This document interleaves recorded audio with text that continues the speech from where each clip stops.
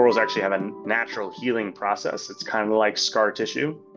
And if you cut up one original solid piece of coral, one of the same corals from a single parent colony, and you cut them up into these tiny pieces, microfragments, you put them near each other, it triggers a healing process and the corals will start fusing back together.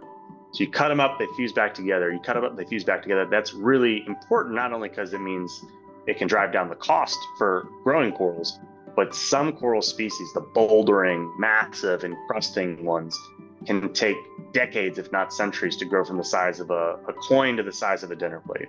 And we can now grow them in months and years instead of decades and centuries.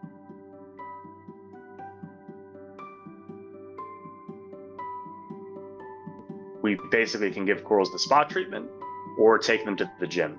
We can make it just the way they like it, from temperature and flow rates and light, all these different parameters to promote health or growth rates, or we can look at what scientists project future ocean temperatures may be. We can raise the temperatures in our tanks and bring them back down. We can stress harden the corals, identify which corals are naturally more resilient, even through coral spawning, the way that they can reproduce sexually, crossbreed corals from the same species but have naturally resilient genotypes, so that as we do this work, once they're ready for outplanting in 6, 12, 24 months, we can also boost the resilience of the corals we've grown so they can better survive threats that are killing them, like warming oceans.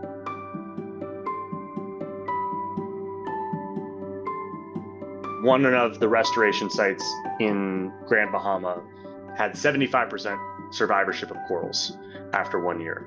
In the Caribbean and the Bahamas, if you have 30 to 50% survivorship after 1 year, that's considered a good project.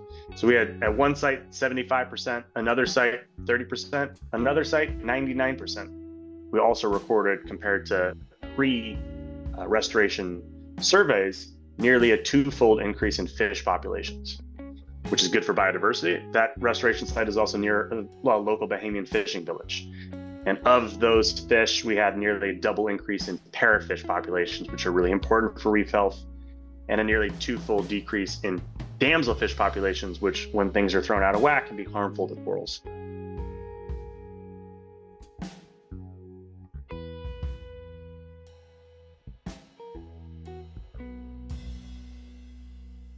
We're seeing really positive results thus far in the short time we've been operating. And after the mass bleaching events from the spikes in ocean temperature last summer, we did lose corals, which was unfortunate.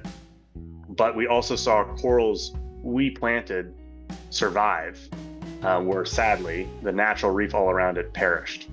So there's more work to be done, but seeing corals that we've grown with these more resilient approaches surviving is still very encouraging, considering the threats we face. It's frankly absurd that our job even exists. We shouldn't live in a world where coral restoration is necessary.